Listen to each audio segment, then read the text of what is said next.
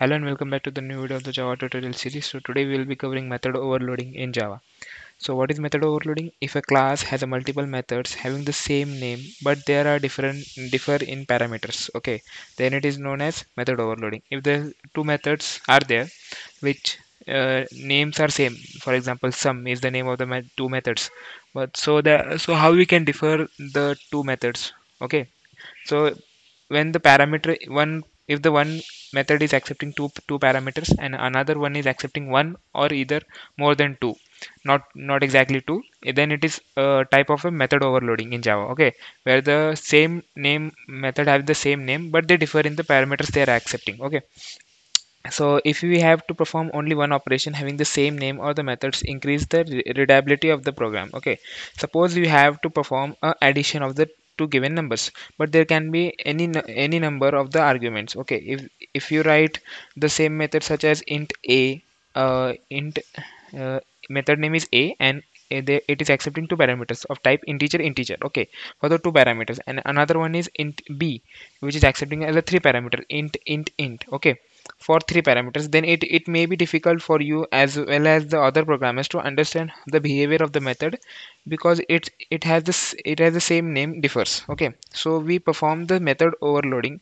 to figure out the program quickly. Okay, and what are the advantages of the method overloading? Method overloading increase the readability of the program. Okay, and so let's just talk about the different ways to overload a method. Okay, so there are two methods by which we can overload the method overloading by changing the number of the arguments the method is accepting, and the method overloading by changing the data type of the argument which is accepting. Okay, so let me just quickly go into my IDE. We'll cover this popular question also, but let first we will code see one example of the method overloading, then we will see some popular method questions. Sorry.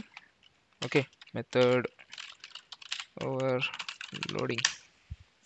Okay, let me increase the font size, and first we will see example of the method overloading by changing the number of the arguments. Okay, let me copy this and I will give it a comment. Okay, and now, okay, so let me take one example. Okay, uh, what I can do is I will declare one method name as int add, and it is accepting the two parameter. Let's suppose int a and int b. Okay, and inside this I'm simply returning a plus b, nothing else. Okay, and I will introduce one more method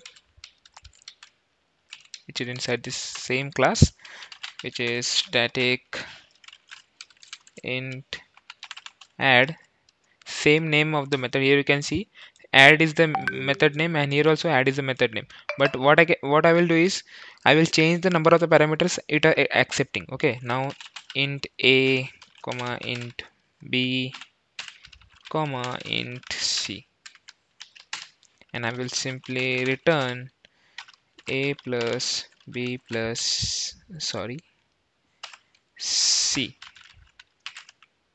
Fine. Okay, I will return this. Okay, okay, so now I will create my main method, and inside my main method I will print add of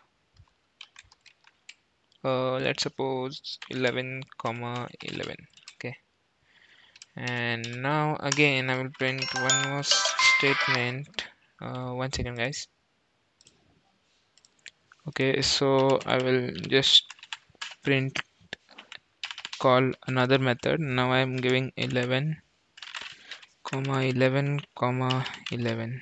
Here you can see as method name are same, add, but they are differ in the parameters they are accepting. One method is accepting the two parameters, one another method is accepting the three parameters. Okay, so this is the example of the method overloading, changing the number of the arguments we are passing. Okay, and simply I will run this class, and you can see 11 plus 11, that is 22 for the first print statement, and another print statement 11 plus 11 plus 11 that is 33 is getting printed on the console. Okay, so another way to achieve the method overloading is the changing the data type of the argument. Okay, so I will just copy this and paste it over here.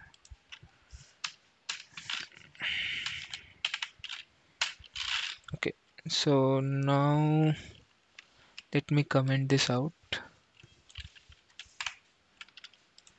Okay, now I will again I will have to declare one int method. Okay, I will copy this and I will paste it over here, and let me uncomment it. Okay, one add method is there which is returning addition of the two methods, two numbers a and b, and one another method is there name as static double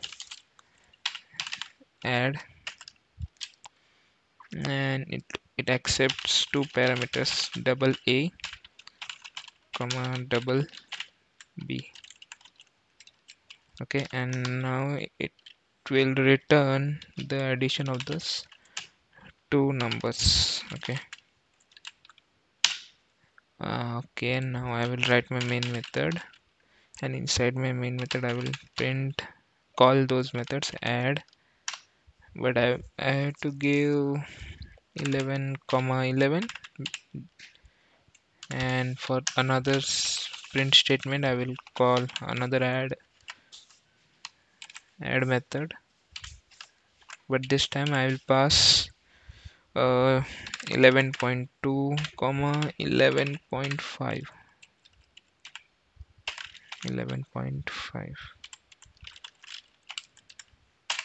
Okay, so here you can see two methods having the same name and same number of parameters they are accepting. One add method is accepting two parameters, integer a and integer b, and another method which is accepting the two parameters that is a and b, but they are differ in the return type they are returning. Okay, the first method is returning in integer, and second method is returning and double. So this is a way we can achieve the method overloading by changing the data type of the argument. Okay, argument here it was receiving in the integer format, and here it was receiving in the double format. Okay, and so now if I run this class, I should get the okay 11 plus 11 is 22, and 11.2 plus 11.5 is 22.7. So these are the two methods by which you can achieve method overloading in Java. One is changing the arguments, and another one is changing the data type of the argument. Okay, some popular question which is asked frequently during the interview process of method overloading. One is why method overloading is not possible by changing the return type of the method only. Okay, so in Java method overloading is not possible by changing the return type of the method only because of the ambiguity. Let's see how the ambiguity may occurs. Okay, so I will take one example. Let me get into my class. I will increase the font size, and here I will create one same method, same example I'm taking, and let me print. Okay, and now I will be writing the same double method also. Okay, I will just copy this and paste it over here and comment this. Okay, so all these steps, let me introduce a new class,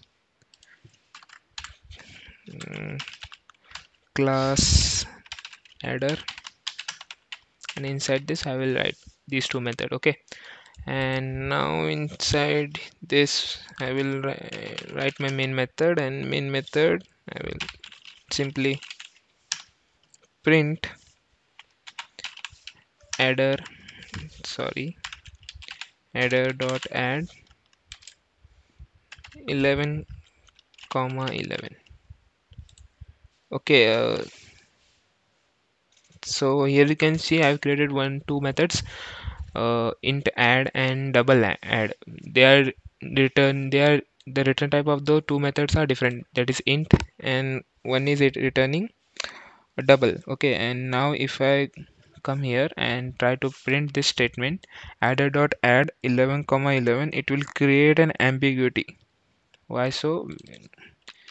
Here you can see int IntelliJ IDE is telling me there is some error. And what's the error? Add int is already defined in adder, so it creates an ambiguity for the Java.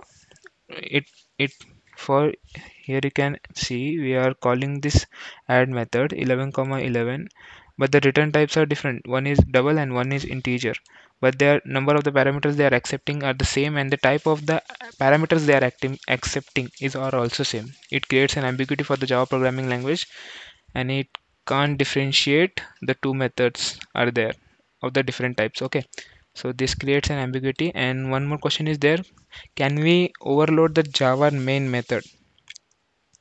Yes, by method overloading, you can have the number of the main methods in the class by method overloading. But the JVM calls main method, which receive the string array as an argument only. Okay, so here you can see we are passing. This is the main method, and JVM receive this main method, and our program execution starts from this line number 38, and it accepts the arguments of type string array. Okay, here you can see we are passing argument of type string array. And this is how you can overload the main method also in Java. Okay, so thank you for watching this video.